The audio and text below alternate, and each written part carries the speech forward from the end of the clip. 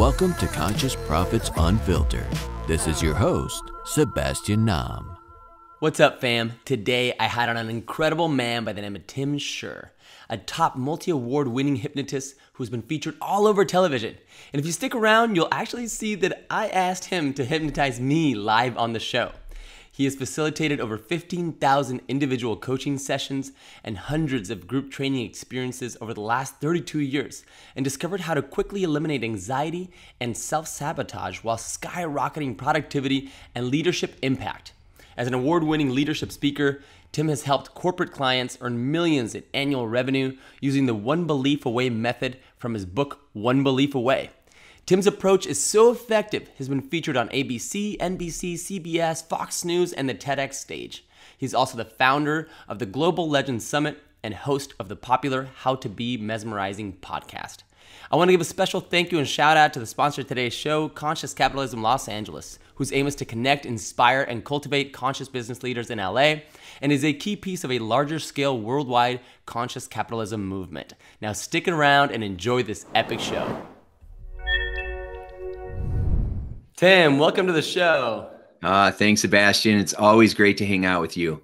Absolutely. So for anybody that doesn't know, I was just on Tim's podcast. So when that gets published, I'll share it along with my people too. So I'm excited to see how that turns out.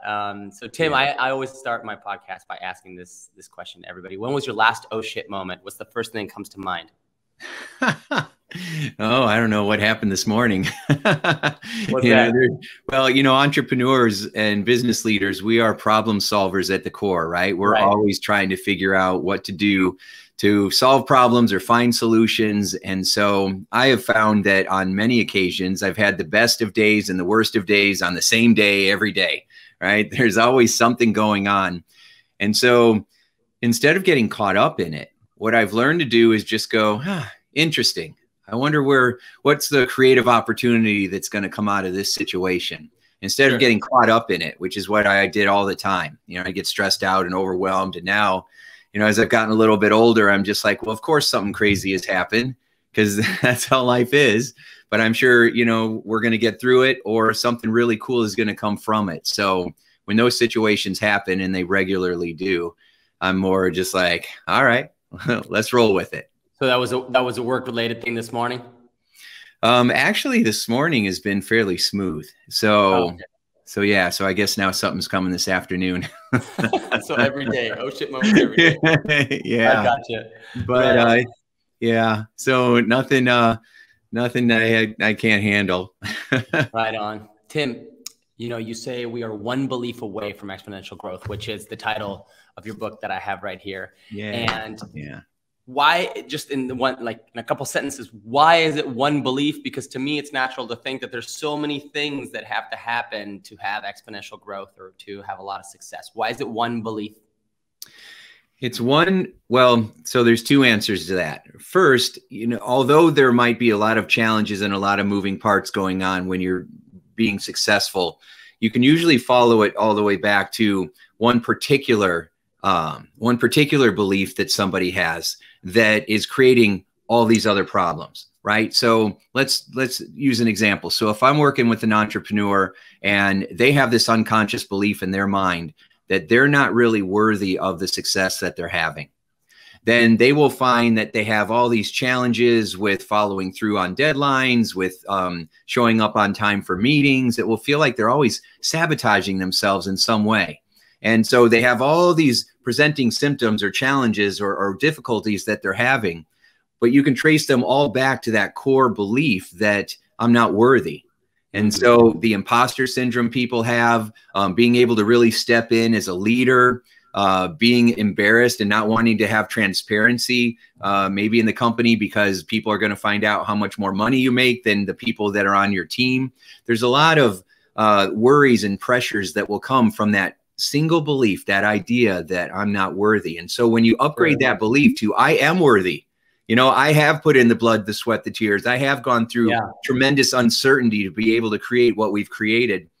I deserve all the success and prosperity and adulations that I get. And then I can use that to pour into other people.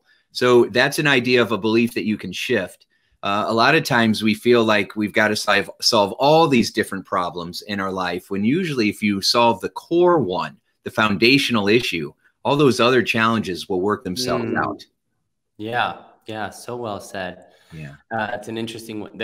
You mentioned a little thing about transparency and things, and the whole thing with as leaders making more money and things like that's actually something that, you know, we went through in one of my agencies not too long ago. And it was just having that shift of why don't we just make it so that everybody knows exactly how much, you know, the client is paying, and everybody needs to understand that there's a lot of other factors that go into it outside of the team members that are getting paid, right? In terms of, you know, keeping the lights on, things like that. But it felt so much better when we had that shift of this is how it is. And we still want to make sure that everybody's happy, and the full transparency aspect of it. Yeah. And you find that people are cool with that. Yeah. I mean, when you're the leader of the company and you're out there making things happen, and you've put in 1,000 hours before, you know, the company was even formed, people realize that, yeah, you want to be successful, and they want you to be successful because we like to hang around successful people.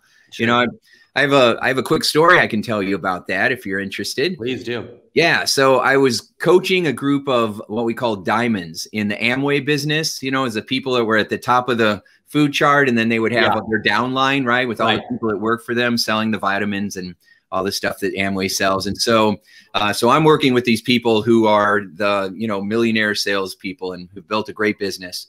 And they were telling a story about how they were having a hard time figuring out how much money or how much time and energy to pour into their downline to help them grow their business.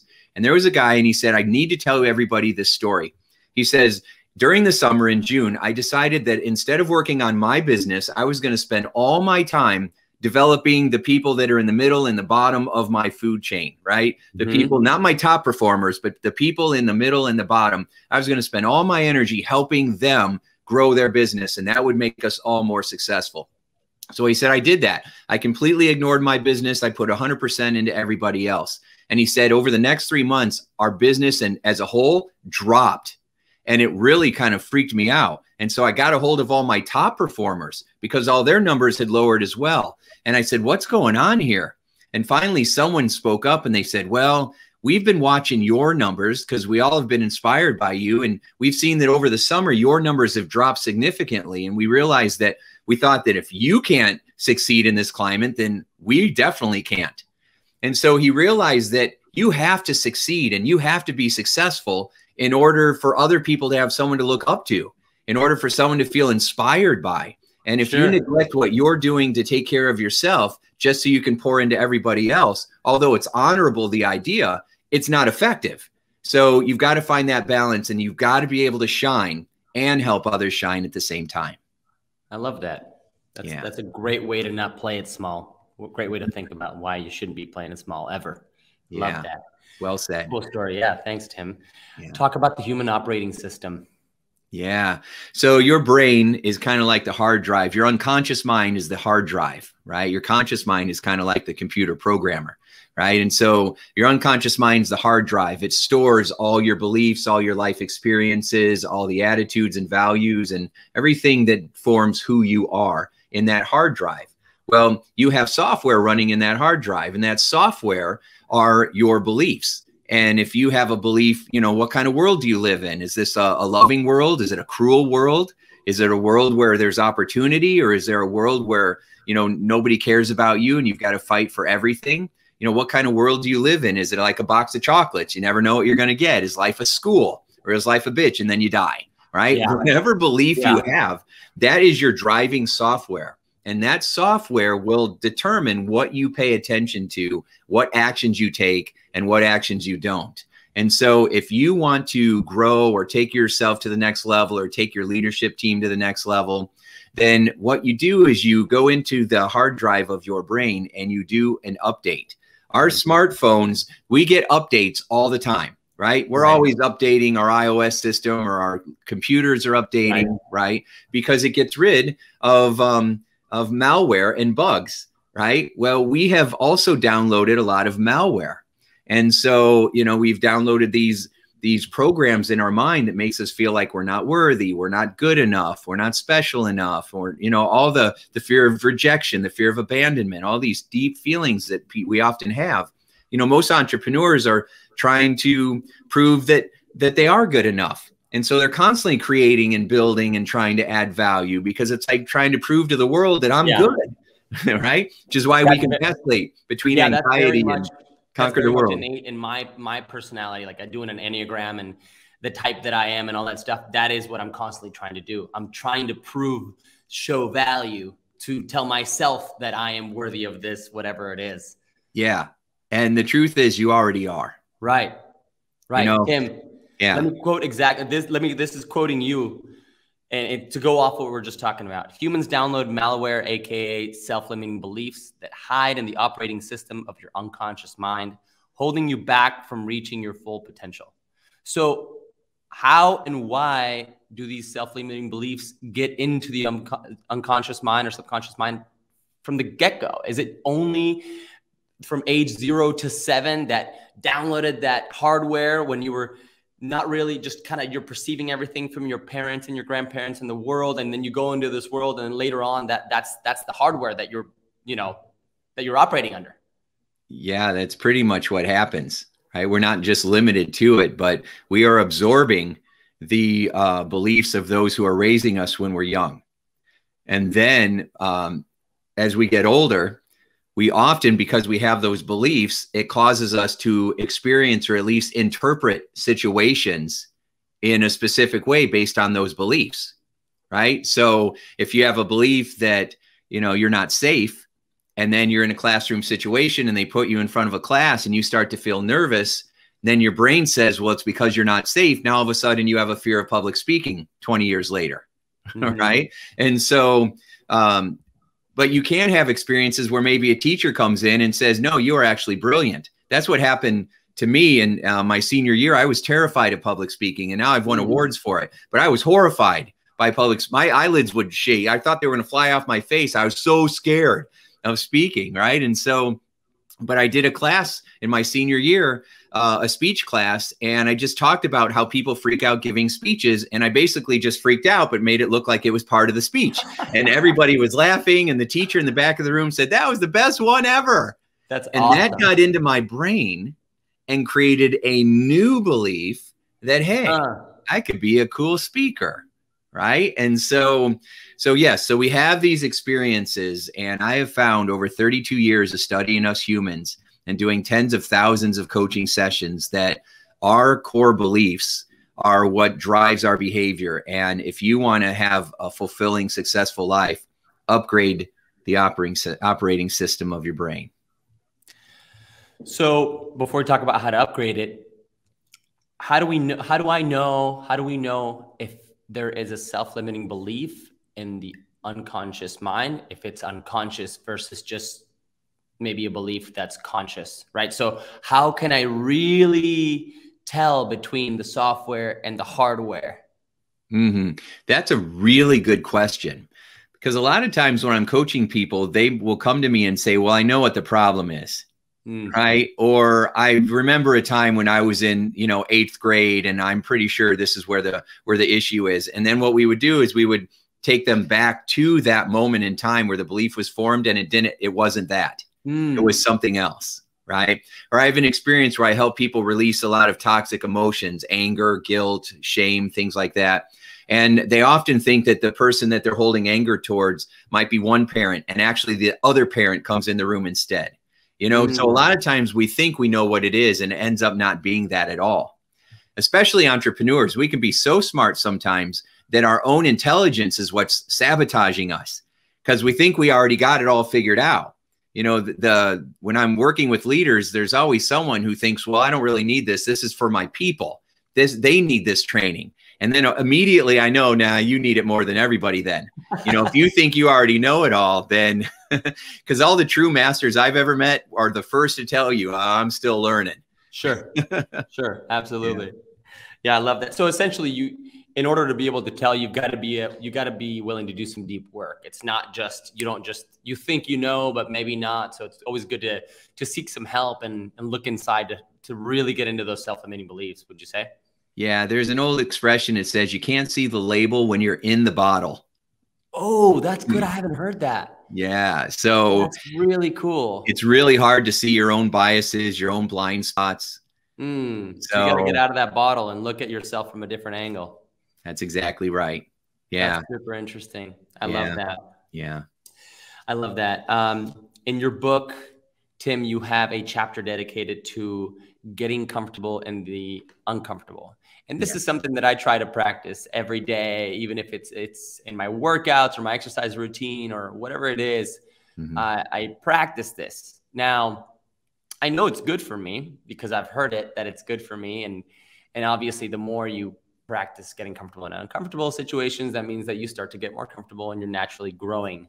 My question is, when do you finally get comfortable? Do you get to just get comfortable and just, there's, you know, I'm going to bring something else up and try to, you know, we'll see how this works together. But my mother, who is an amazing coach herself, she talks about, you know, don't make yourself a human self-improvement project, right? So if you're constantly it's one thing is to have a growth mindset and to grow. But if you're only in that mindset all day, every day, and you're a self-improvement project, right? So it's, how do you think that there's a balance between that, getting uncomfortable in the discomfort and doing it maybe on a daily? Do you do it all the time? Do you do it in every aspect of life? And when do you relax, slow down a little? So that's great. I admire your mother's wisdom. That was really smart. You know, I really like that. She's right. You can't obsess with yourself. I've met people who are self-growth junkies. You know, they go to all the seminars and they're always doing some healing and and when you actually take a deeper look under the hood, their life is still a train wreck. Yeah. And so yeah, you don't want to do that. Here's how I approach it. So I think it's not just knowing how to feel comfortable in uncomfortable situations. It's, again, the beliefs behind it. I'm safe even though I'm in a situation that feels uncomfortable.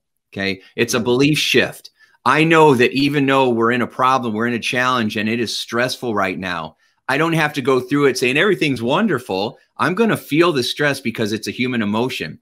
But I have a belief in my mind that it's going to work out, that we're going to end up stronger, that no matter how frustrating it is, we're all like cats. No matter how high you throw them in the air, they always land on their feet. And we are going to land on our feet and be even better because of this challenge that we're going through. You know, diamonds aren't formed under, you know, feathers. It's through tremendous pressure over a long period of time that they emerge valuable, priceless, and yet so strong they can cut through steel.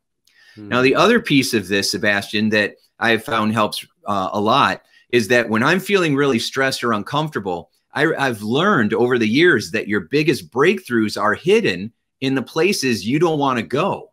So if I'm resisting or procrastinating, I actually recognize now that's a breakthrough opportunity for me.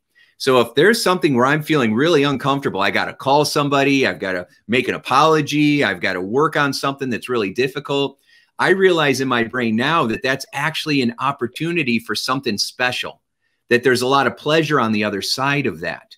We're always trying to avoid pain, but if we realize there's pleasure on the other side, like you're working out, but you realize that afterwards you're going to feel awesome, or your body is going to be really, you take off your shirt and you're like, yeah, you know, then there's a payoff on the other side of it. And so you start looking for those opportunities. So now you're not afraid of pressure. You're looking at it as an opportunity to win. And that also shifts how it feels. Yeah. Yeah. That's beautifully put. It's true. And I'm starting to see that more. So in relationships, even like you were saying, it's what is it that I'm uncomfortable about, maybe having to apologize or bring this up with a friend, or even in dating, what, you know, if dating or with your wife or your relationship, you know, what about this subject that really makes me uncomfortable to bring up, but it's burning inside. And so there's an opportunity for growth right there. And it may just be self-growth, and maybe work you have to do on your own, or it may be in fact something that would be beautiful to be create a safe space and talk about it together. That's exactly right. You know, and so if we're talking about relationships, you know, sometimes we have to swallow our pride or, you know, our ego and we need to apologize. And a lot of times, because it makes us so frustrated or uncomfortable, we will withhold doing so or delay it. And that time delay actually makes it worse. So as soon as you get the instinct of, I need to call this person, I need to apologize, I need to have this conversation, the moment you recognize that that's what you need to do, and the faster you act on it, the more productive it becomes. And so you can take your pain and turn it into purpose, and it can become pleasurable as a result. And you can shift from pain to pleasure really quickly by taking action and being intentional and figuring out what you want to bring to the situation and the outcome you want to cause, as opposed to being frustrated and lingering in it and worrying, about what's going to happen to you, and sweeping it under the rug, which is what many people do. Yeah, taking action on that stuff can be really tough. Taking action sooner than later.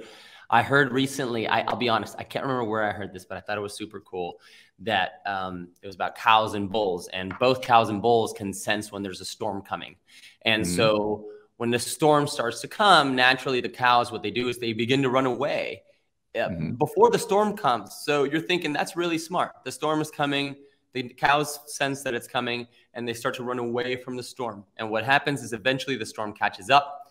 And since the cows are running and the storm is coming, it's kind of a long lasting, lots of pain that they're enduring throughout the storm, because they're running in the same exact direction as the storm. And so when the bulls sense the storm coming, before the storm even comes, they start going head into the storm. So they run into the storm, they go through the storm, and the pain is really short. So they get right past the storm. It's really quick and easy, and they're done with it. Oh, that is beautiful. I love that story. I love that story. Yeah. Oh my goodness. I have a poem. It's right over there on my wall. I look at it every day, and it says, "Fate whispers to the warrior, you cannot withstand the storm." And the warrior smiles back and says, "I am the storm." And I believe that that's how we are. We're bulls. We're entrepreneurs. We are the storm. What are we worried about? We need to run head in. Hell yeah. And conquer this. I am the storm. I love that. I love it. So Tim, how do we upgrade the unconscious beliefs? So there's a couple of ways of doing it. The fastest way is really get the book that you held up, One Belief Away, at Amazon, and go through the experiences.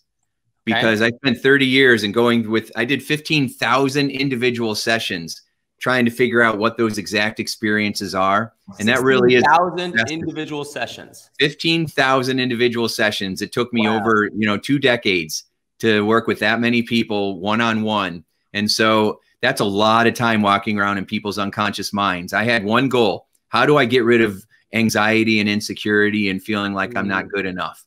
Right. And I found it. And now I'm getting it out to the world, right? This is how you do it. Way faster than therapy and counseling, way more effective than drugs. Hey guys, I just want to remind you, if you want to find more content like this, you can visit sebastiannaum.com. That's Sebastian, NAUM.com. You can also get a ton of other marketing resources from myself and my agencies, ranging from SEO to social media, influencer marketing, branding, web development, and more. Again, that's sebastiannaum.com. Thank you, and enjoy the rest of the show. This is the way. And so you upgrade those unconscious beliefs by finding the feelings of anxiety or pressure or whatever's holding you back. You take that back to the original event or situation where that belief was formed. And then you give yourself the love, the support, the encouragement, the protection, the understanding that you did not have as a kid. You give that to yourself now, and then you upgrade the belief and what this means. So you go from I'm not worthy to I am. I'm not enough to I'm more than enough. And when you change that foundational belief, it shifts what you pay attention to, how you act, how you show up, what you focus on, how you deal with adversity and challenge and uncertainty. It completely transforms you. And so you upgrade the beliefs, you release the toxic energy, and then you learn how to manage your confidence. And then once you feel a sense of security, especially as a leader or a business owner, then you don't have to make it about you anymore. And then your whole life becomes about serving and empowering others. You become others focused instead of self-focused. And that is when you really start to see magic and miracles show up in your life. Yeah. So Tim, in your journey doing that, you became a speaker and you've spoken a ton. How many, do you have any idea how many times you've spoken in public or how many people you've spoken to? Yeah, a lot, right? Because like I've been on TV 50 times. Okay. right? And so I've spoken all over the country and in London, and so until of course COVID came around and made all those little keynotes disappear. But my mission is to teach people how to get rid of needless emotional suffering. And so I've been using every format there is, you know, and now with the ability to have these interviews like this with you is extraordinary, because now I can hang out with people all over the world, you know, and do these seminars and to get the message out, because people are walking around with magic inside of them, and they just either don't realize it or don't know how to access it, because we don't learn this stuff from our friends and family. We don't learn it from church. We don't get it from school. And I went to school for, you know, I went to college and 2 grad schools, and I didn't get the tools that I'm teaching from that either. You know, I went to school for psychology, and I didn't get the tools that I'm sharing from that. And so, you know, people just don't know that they have this magic inside of them. They have the feeling, they know that they're here to do something great, but a lot of times we don't know how to connect the dots or how to actually enjoy ourselves when we have created the breakthroughs, the financial rewards, the happy relationships, you know, or the good health. And then we always feel like there's something missing, and we need to have something else. And there's always something more. And the more that you're missing isn't outside of you. It's what's going on in the operating system. Yeah, absolutely. So Tim, you do a lot of hypnosis. Talk to me about hypnosis and why it's so powerful. Yeah, I became one of the top hypnotists in the world. And it started out by me having an experience that I wasn't expecting. So it was like my sophomore year of psychology. I was in a counseling processes class, and they had guest speakers coming in, and one was a hypnotist, and they asked for a volunteer. And I was like, yeah, I'll cluck like a chicken. I didn't know anything about it.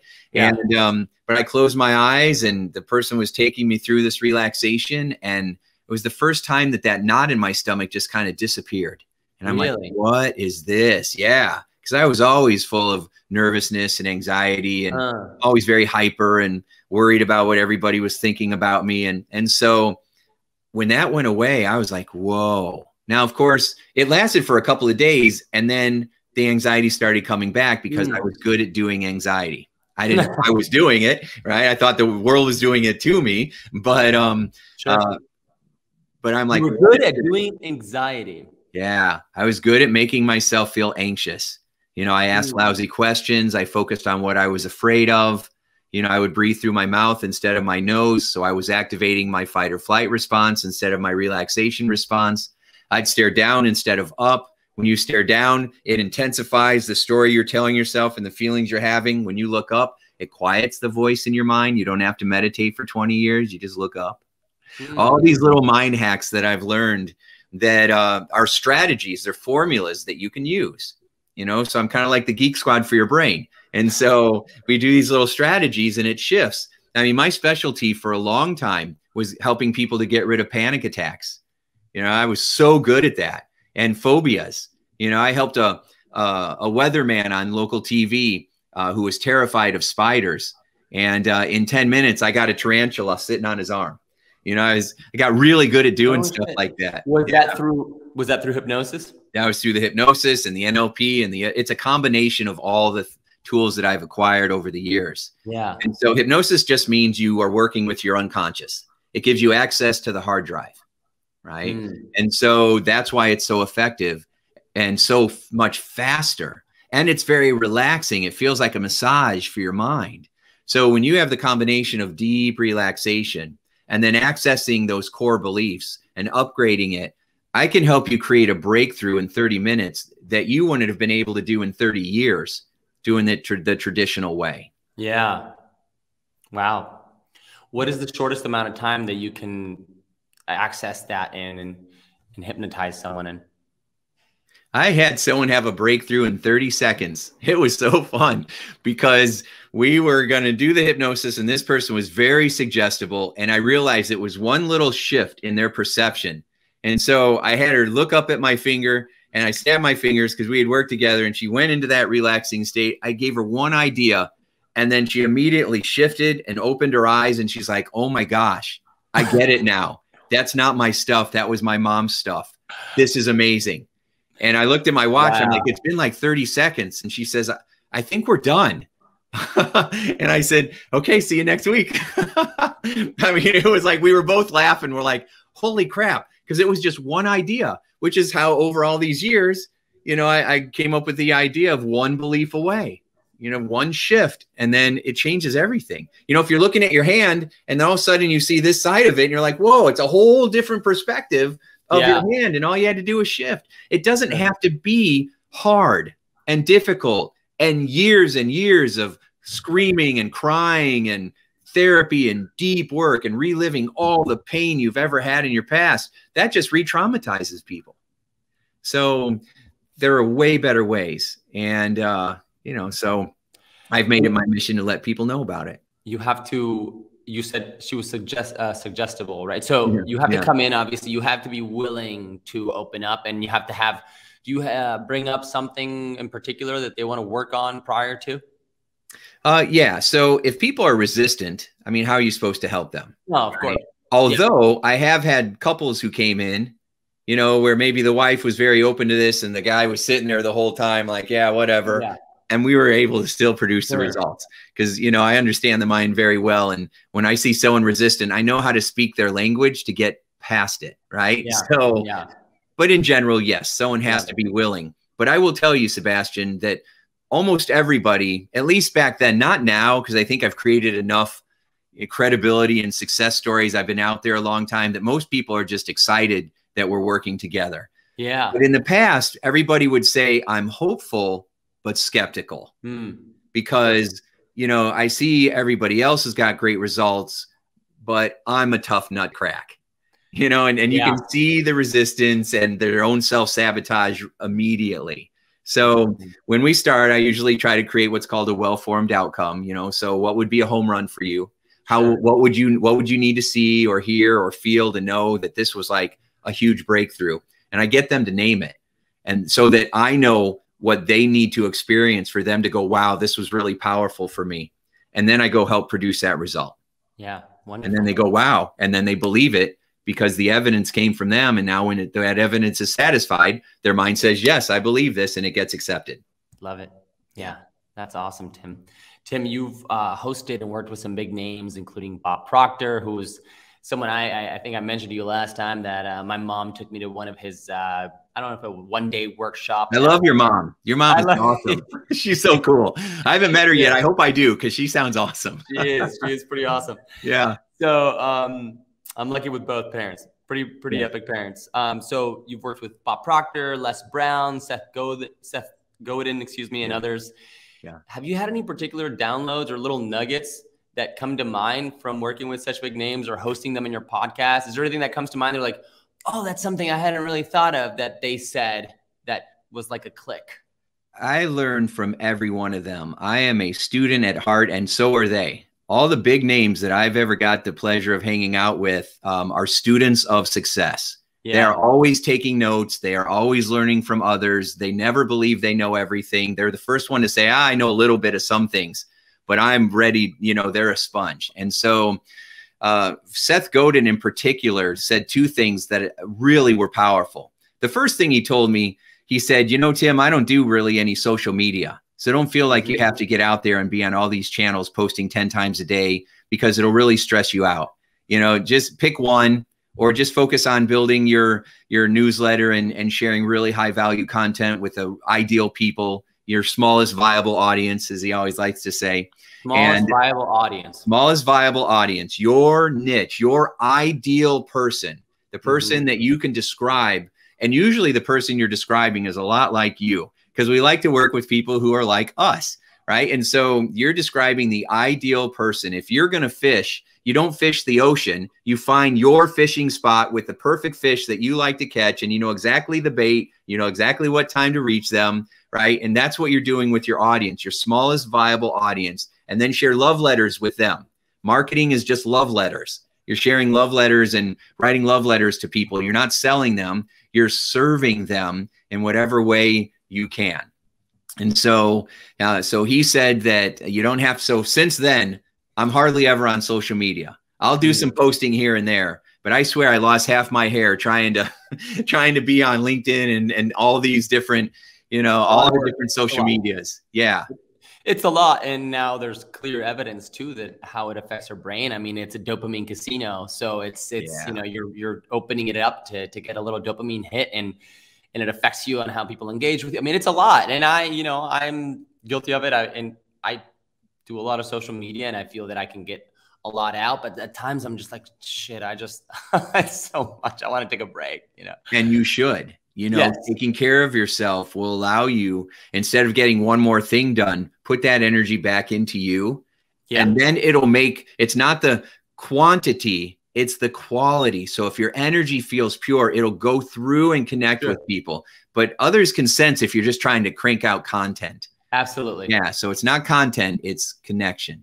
Yeah, that's a good point, because it is needed. It's sort of nowadays, if it's, you know, if you're, it depends on what kind of career you've had, but if you're starting a career, and let's say you do want to speak, or you do want to do these things, people, you know, companies are now looking at your social media. They're looking at these things that almost like a resume. So what do you say to those people that are like, well, but I'm being judged by my engagement or my followers, and you know? Well, the first thing I'd say is, who cares? I don't care if people are judging me, because people are going to judge me no matter what I do. And so I mean, the opportunities, like if I want to get this opportunity to speak here or there, they want me to have this much, you know, reach. Yes. So again, my message is, don't care about it. Okay. Truly, you have to surrender to that fear that you have to measure up in front of somebody else's eyes in order for you to be accepted, so you can reach your goals. Nobody is going to determine your level of success and fulfillment except for you. That is the game we get sucked into. Yeah, but if this company wants me, then I have to do this or that. No, think of it like Hollywood. There are plenty of people that are in movies that, you know, their family members are in movies, so they have an in. But there are also plenty of people that were living in the middle of nowhere that somehow had no social presence, no social media presence, you know, did an audition. They look like they fit the role and they got booked, right? So we do not have to feel like we constantly have to please everybody else and have all these other things.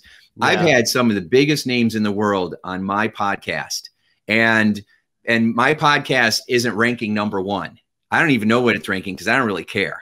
Yeah. Right. And I actually don't check. I never, my dad will hit me up sometimes like, so how many people listen to your podcast the last? I'm like, I haven't looked in like 2 months. Yeah. I don't care if anybody's listening to it. I had the best time hanging out with Les Brown and Ken Blanchard and, you know, and you name it. And so, right. And I was just with Tom Hopkins and Michael Gerber of the E-Myth, right, on Saturday. So I don't care if anybody saw it, because I loved it. It gave me fulfillment. So if I'm talking to somebody and they're like, well, how much, you know, how many views do you get? That actually turns me off, you know, and I understand when they're doing it. I've had a hard time booking John Maxwell and he'll be on my show, because I have so many of his friends that have been on my show, and they will tell him, go talk to Tim. But his gatekeepers are always saying, well, you don't really have the numbers and you got to give me your reach. And I'm like, nope, see ya. John's missing out. Right? Because I am not getting caught up in that fear of not being enough, not having enough. That is what gets you in what I liked what you called it, that casino, you know, the casino. Yeah. Say it again. Dopamine casino. Dopamine casino. Actually, yeah. I got to pull that lever again, you know, and put in another coin. And that is costing you, because the house always wins when you play that game. That's right. Yeah. That's right. Sure does. So Tim, in your book, you mentioned 6 steps to manifesting anything. You want to hit those 6 without going, you know, super into each one, but you can as much as you'd like. So, all right. So I got to remember which ones are out of the book, right? But the first time, you know, when you want to manifest something, the first thing you do is you think about, what do I actually want? Right? What do I actually want to have? What would be a dream for me? And then you think about, what's the fear that comes up? Because usually you get the swallow, you get the tightness in your chest, and your mind starts thinking about what's getting in the way. And so instead of thinking about the logistics of what's getting in the way, what is the belief? So you ask yourself, when you start to feel that anxiety. So step 1 is you figure out what you want. Step 2 is you are probably going to have that feeling of resistance, because there's 3 phases of a breakthrough: resistance, confusion, and then breakthrough. Okay. So when we figure out what we want. And then the second thing is, here comes the resistance of why we think we might not be able to have it. Not good enough. I don't have enough money. I don't have the right connections. I don't have, I can't get motivated. I don't know what to do next. All the typical things we struggle with. So then you ask yourself, what would I have to believe in order to feel this way? What would I have to believe in order to feel this way? And then you keep asking yourself the same question over and over, where I'd have to believe that I don't have the right connections. Okay. Well, what else would I have to believe? Well, I'd have to believe that, that even if I did, they wouldn't want to talk to me anyway. Well, what else would I have to believe, that would keep me from having what I want? Well, I guess that, why would they want to talk to me? I'm nothing special. And if you keep digging, you start to realize that the main core that we talked about in the beginning of the show is that, well, I'm not good enough. I'm not special enough. I'm not cool enough. Right. Which is a lie, because I felt the same way before I met all those people. I'm like, why would they want to talk to me? And after I got to know them, you know what they all said? I'm just a person just like you. I'm nothing special. I'm good at my craft. Right. I've worked really hard for this, but let's drop that stuff and let's just, be real. And I'm like, that's so awesome. Right. And they want to help you too. Because I find that really successful people that have a heart, are always wanting to help and give anybody else a lift, because they know how hard it was. So that was step 2, figure out what the big fear is. Step 3, ask yourself a new question. What would I rather believe instead? What would I want to believe instead? If I could believe anything, and you can, because beliefs are just opinions, they're not facts. What would I rather believe instead? And then step 4 is, if I had that belief, what's a big, bold move that I would take? If I had that belief, what's a big, bold move that I would make? And then you think about the big domino that would knock down all the other dominoes. For me, it was calling Les Brown. I had a friend, I got his phone number, and I was scared to death. Why would he want to talk to me? I decided I'm going to do it anyway. I wrote that One Belief Away book with Joe Vitale, and Joe said, why don't you believe you're just a really lucky person, Tim, and things work out for you? And I said, okay. So I'm calling Les, and I made that call, and he answered, and we had a great relationship now. And if I wouldn't have had the courage to call him, that wouldn't have happened. He's the one that introduced me to Brian Tracy, and then the doors flew open. What if he didn't pick up? Yeah. Well, he didn't the first time, and then I chickened out for a couple of months.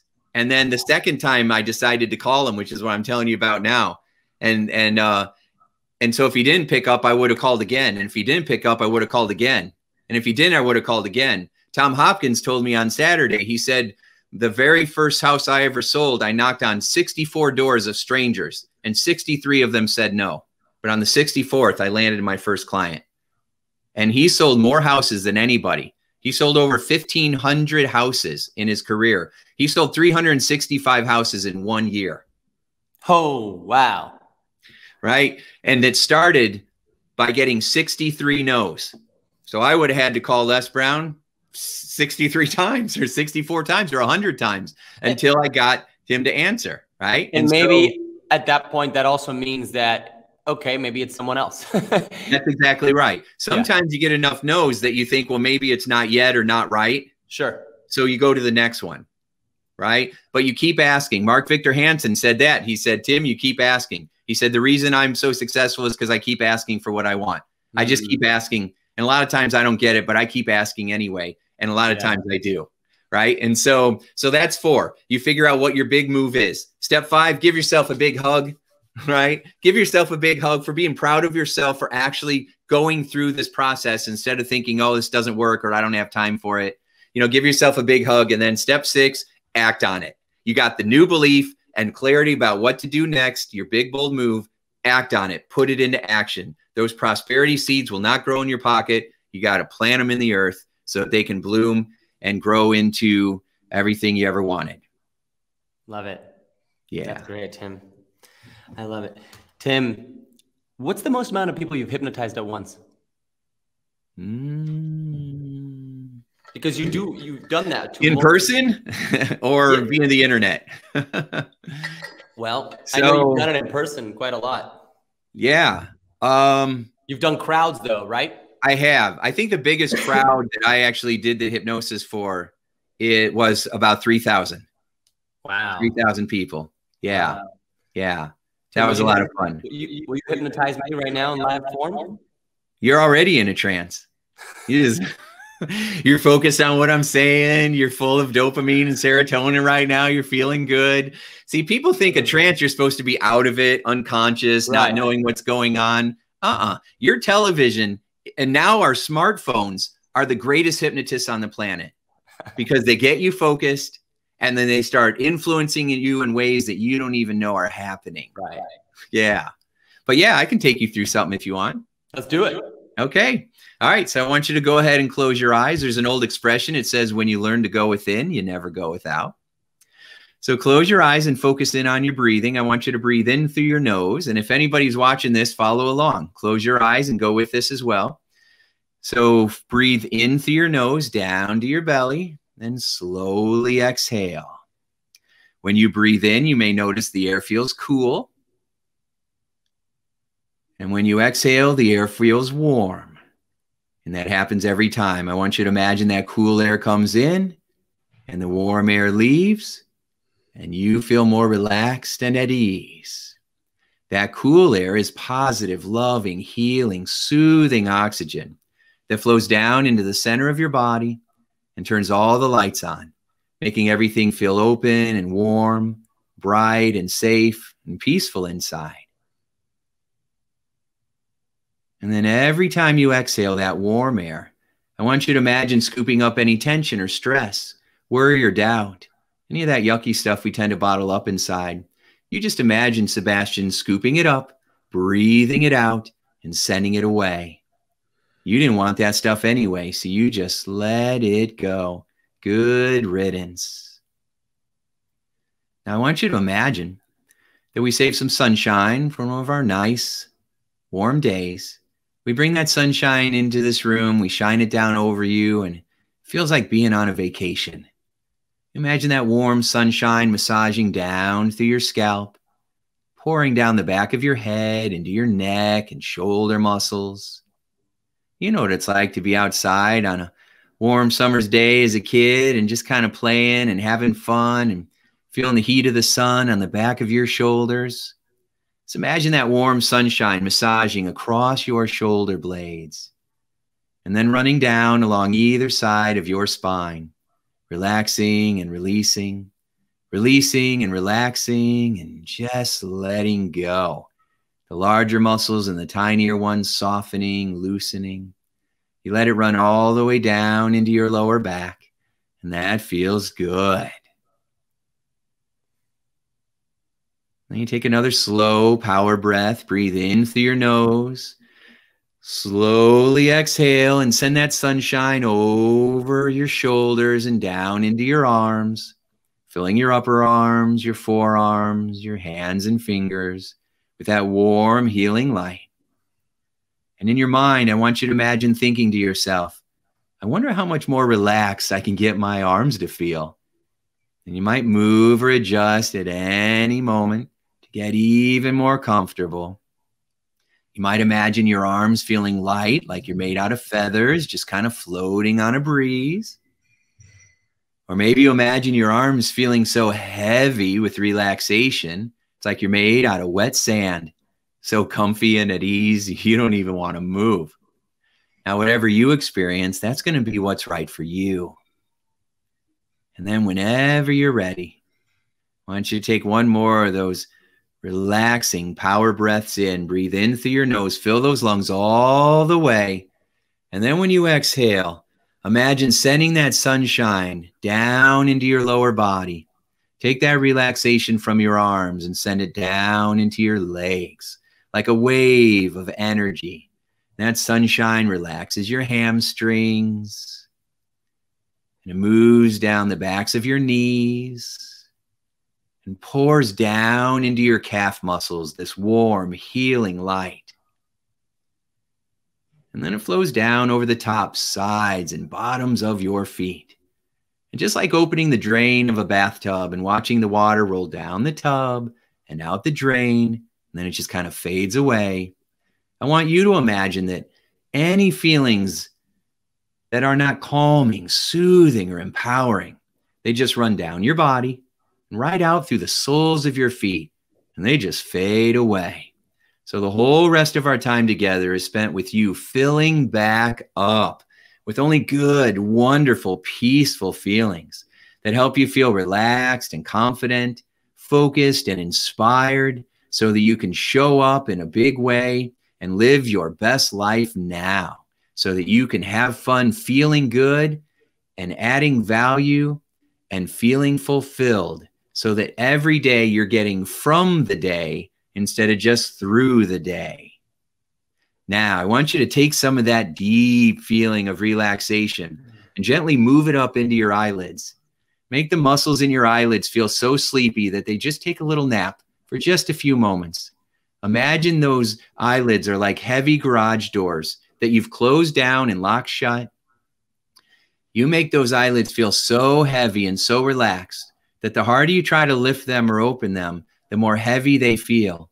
Now the eyebrows will lift up and down easy, but those eyelids feel so heavy and stuck that the harder you try to tug, the heavier they feel, which relaxes you even deeper. Go ahead and satisfy that sensation. Give those eyes a little tug and notice the harder you try to open them, the more heavy they feel. Good. Stop trying. Now give the eyebrows a little lift. Those eyebrows lift up and down easy. That's right. Good. Stop trying. Now I want you to imagine thinking about one idea or one experience that you'd like to have in your life, whether you want to feel more confident in a situation, whether you want to feel peaceful about something that's going on. Maybe you want to have or experience something in your life. The key to manifesting anything is to imagine that it's already here, that you already have it. You're already looking the way you want to look, feeling the way you want to feel, and behaving in ways that leave you feeling proud of yourself. Imagine already having what you desire as though it's already here. Imagine yourself in this situation having what you want or who you want or what you want to experience. And as you have it now, imagine the feelings that come with it. The joy, the exhilaration, the passion, the fun, the excitement, the yay, that feeling inside, or that calm, that bliss, that euphoria, that serenity. Whatever it is that you want it because of the feelings that come with it. Well, imagine having those feelings right now. Imagine having these feelings inside of you of whatever it is that you desire. These feelings then move out into the universe like a ray of sunshine, and then attracts those experiences and those energies to you. It brings it to you.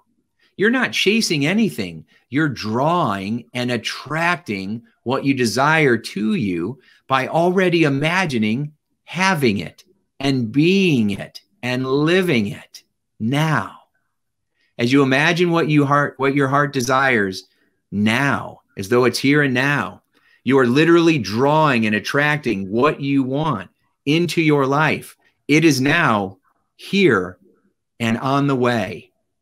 And every moment that you take a step towards what you want, know deep in your heart that what you want is also pursuing you.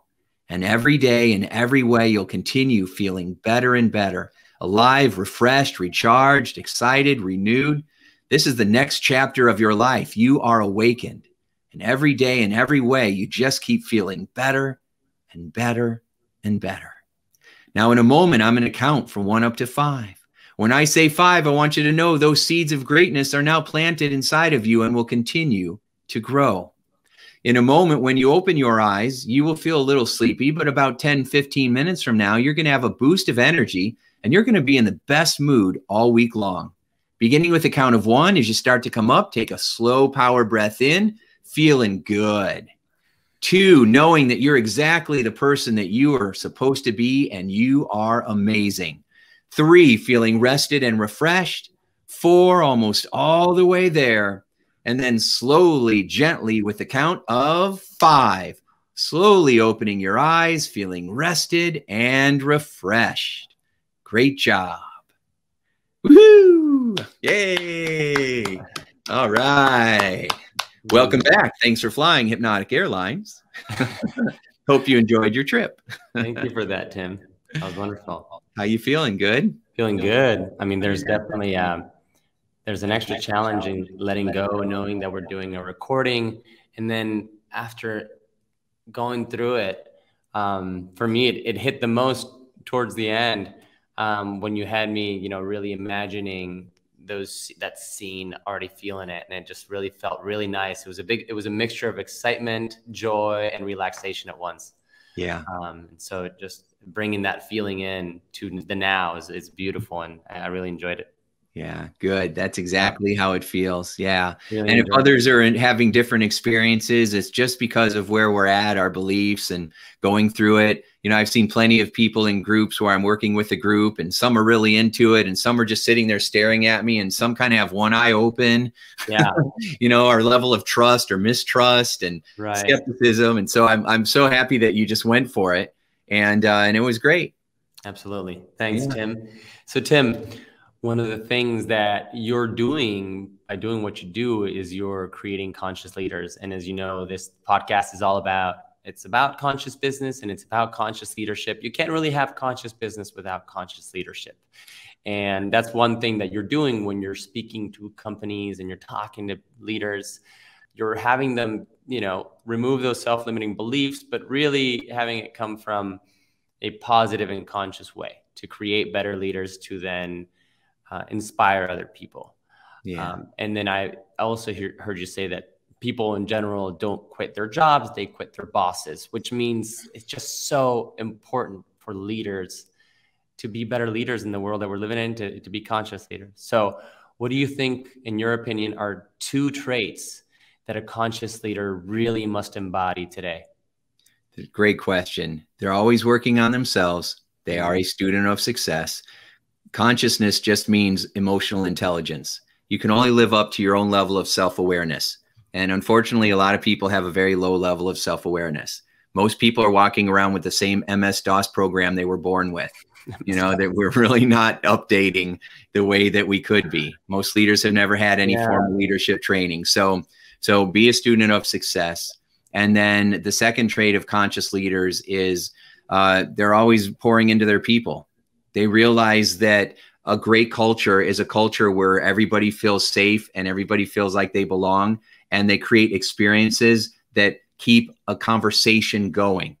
The more we are having conversations, the more we recognize our unconscious biases, the more we are recognizing the assumptions that we had about others or in conversations that are false. And we recognize them because we're talking about it. You know, the whole reason why we have, I take companies through experiences that last, you know, a year, and I've worked with companies for 6 years, is because we got to keep the conversation going. And the more you do that, the more money you make, the higher your engagement is, the more happy you are when you're at work and home. I mean, it's extraordinary. So conscious leaders are always developing themselves and then always pouring into their people. Don't grow your business, grow your people, and your business will grow exponentially. Yeah, I love that. That's wonderful. Thank you so much, Tim. Tim, where can people find you? Where can people get your wonderful book? You can get the book from Amazon. You can go to timshurr.com, S-H-U-R-R, timshurr.com to learn more about my speaking stuff. And you can also, if you go to powermindsetprogram.com, powermindsetprogram.com, you can get a free copy of a new program called The Power of Your Unconscious Mind. And it will continue to take you on this journey that you and I have started. Wonderful, wonderful. And of course, I'll include all the links in the notes. So thank you so much, Tim, for being on. Really appreciate you being on today. And please keep doing you. You're truly a conscious leader yourself. So keep doing you. Thank you again. Yeah, right back at you, brother. I love the work you're doing. And thank you for allowing me to share my message today. Thank you, Tim. Hey guys, I really hope you enjoyed that episode. You know, it takes a lot to put these things together, but I truly love doing it. If you enjoyed this episode or the show in general, and you listen to it on audio podcast, please take some time to give it a review. It would really mean a lot to me. And if you watch the video, please go ahead and just click subscribe and share it with somebody that you think would like it. It would really mean the world to me, and it helps keep the show alive. Visit sebastiannaum.com for more content And follow me on Instagram at SebNaum. That's SEBNAUM. Thanks again for spending your time with me. I know it is valuable. I hope you have a great rest of the day and week. Till next time.